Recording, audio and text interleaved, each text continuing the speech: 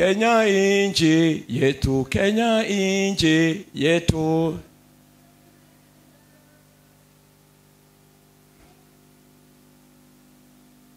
Mutaomba kwa ajili ya taifa la Kenya? Yes.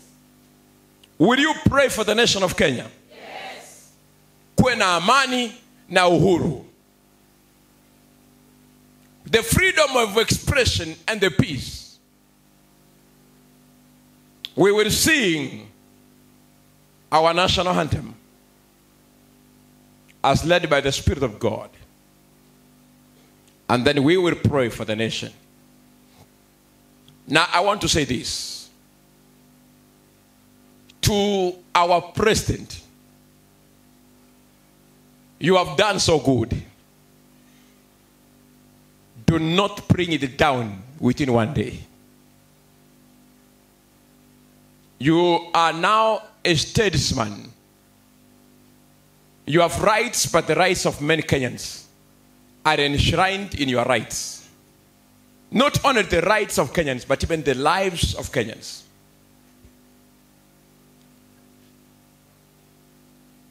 Have this nation in your heart. Praise God.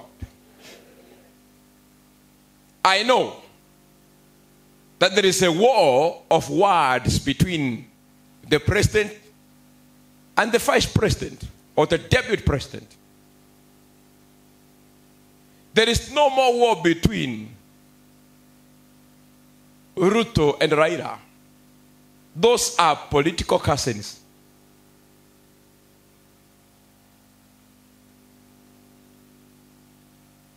The only war I know that Raila has is a war against the church. But I can also advise you, Your Excellency, that battle, nobody wins.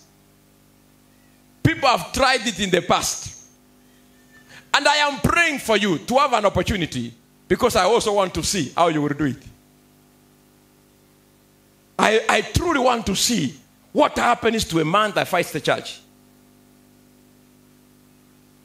I may want to become a witness of how church fighters lose during my generation. But because of revival, I also pray that you don't have an opportunity to delay us. If I could have wished, yani kama tungekuwa na wakati. Unajua tumekaribia sana na mwisho kuliko wakati tulianza safari ya wokovu. I could have wished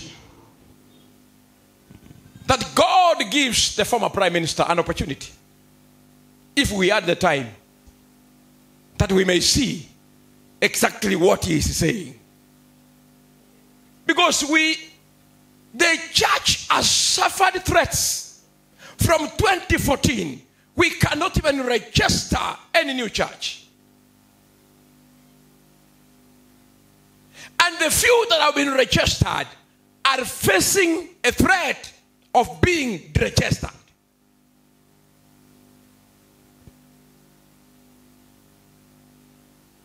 I'm asking the former Prime Minister to subject his war elsewhere. Let him find the people to fight.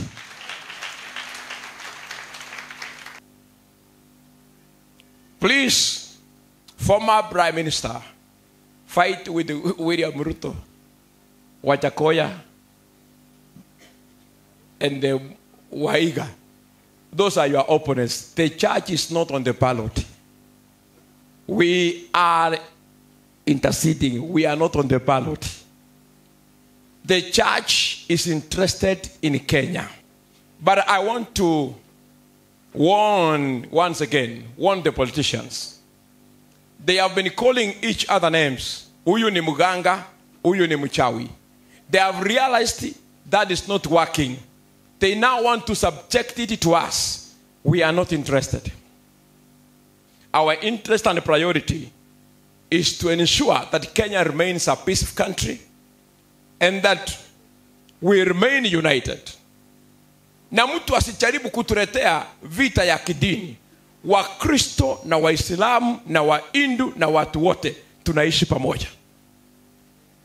Kwa hiyo yule mheshimiwa ambaye anasema ati dini ya Kikristo ilipewa umaarufu sana na hiyo kasumba utaimaliza. Stop speaking those things. Wakati unasema ati hiyo kasumba ya dini ya Kikristo utaimaliza, what are you saying? What are you saying? Kwani nini tumekosea kufukuza mapepo? What have we done to cast out the demons? Please, those of you who are close to him, tell him to leave church alone. Tuko na kazi ngumu ya kufanya, tuko na wachawi wa kukimbiza. Hii dunia, kanisa ikianza ikikuwa na washiriki wengi, inaitwa ni ya shetani, ni Illuminati. Na hii dunia ukikuwa na pesa mingi, hata nyinyi mtabarikiwa na mtaitwa Illuminati. Wengine watawaita wezi na ndugu zenu. We can't live in that kind of country. Hello? Let the Spirit of God take over in Jesus' name. I say let the Spirit of God take over in Jesus' name. If they think becoming a pastor is a simple job, ni vile wanasemanga ati nikimaliza hii kazi yangu ya siasa nitakuwa pastor, kama wale walikuwa hapa last week. Wewe kanisa hata keumbu. Wakuje watu 5 na mimi nitakuwa mshiriki wako.